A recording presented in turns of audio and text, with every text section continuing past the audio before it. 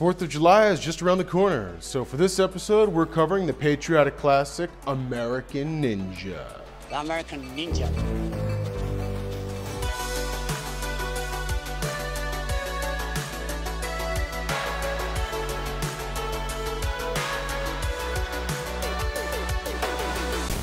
Welcome everyone to another episode of Castle Classic Movies, bringing you news you can enjoy from the comfort of your couch, bed, favorite chair, or the crapper. I'm your host, Chris Castillo.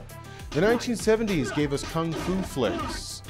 The 1980s brought with it a surge in ninja movies, most of them not so great films like Ninja Terminator, Mafia vs. Ninja, Bionic Ninja, and Ninja 3, The Domination. But one film overlooked all others, spawning not one, not two, but 4 sequels.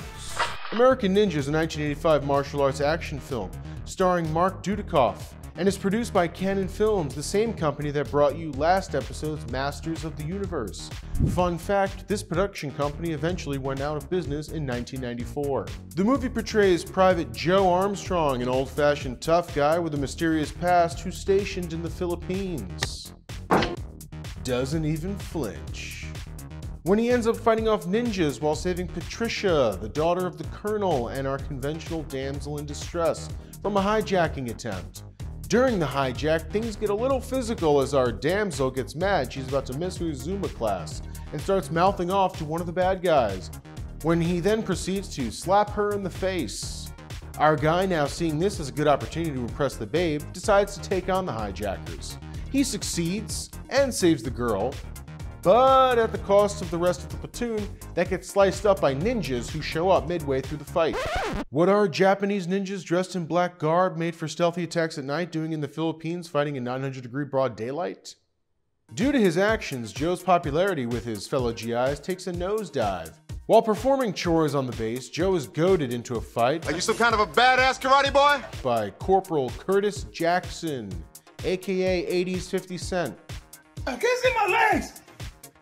80s 50 Cent proves no match for Joe's ninjutsu expertise, and just like the end of any after-school backyard brawl, the boys become friends. Curtis Jackson is man enough to admit what he's wrong. Outside of doing other badass stuff, our guy remembers very little of his past. But one thing is obvious, our main man wants to make some truffle butter with the boss's daughter. Yeah.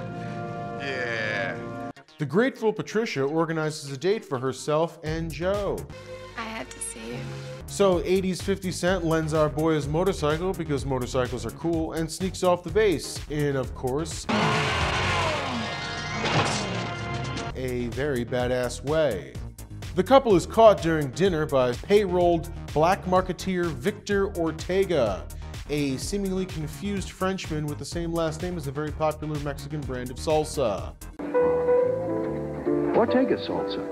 You'll never know it comes out of a jar. The following day, to get Joe out of the way, Ortega sets up a trap for him in an abandoned warehouse. Ninjas show up and ambush our main man, who easily defeats them all.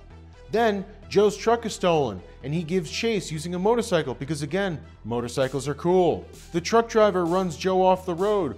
Thinking he turned homeboy into a meat pancake, the driver brings the truck to Ortega's salsa compound and is brought to the heart of the operation, a very color-coordinated ninja training camp.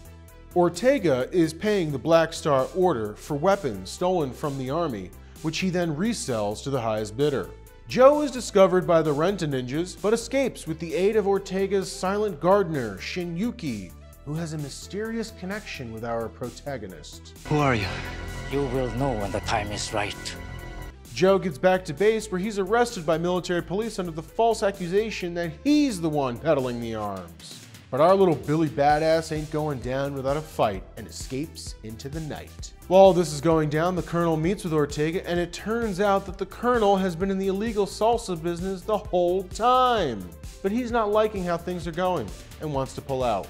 Ortega, anticipating this, has the ninja master kidnap Patricia. Joe returns to Ortega's compound where he is reunited with Shinyuki.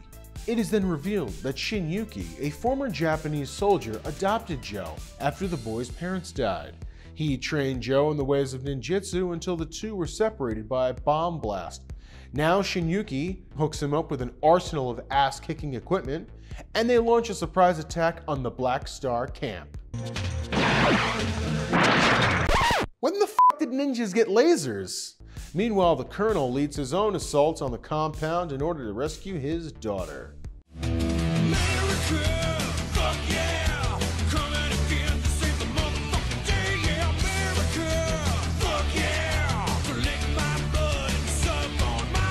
The confused French Spaniard has decided to leave the condiment business behind and flees by helicopter with Patricia as his hostage. Joe's too cool to lose now, so he jumps for the chopper, shows off some ninja warrior skills, and saves Patricia just before 80's 50 Cent brings us that iconic action movie explosion we've been waiting for. If you'd like to check out this movie, you can find it on dailymotion.com and YouTube. Well, that wraps it up for another episode, so remember to like and subscribe so you can get updates on movies that were made when cassette was still a word. Hey kids, listen up! Power Rangers cassettes, Power Rangers booking cassettes coming your way. So look for Power Rangers cassettes and Power Rangers booking cassettes wherever music is sold. And if you have a movie in mind, or just want to share your thoughts, kindly leave them in the comment section down below. Until next time, viewers, you stay safe and stay classy.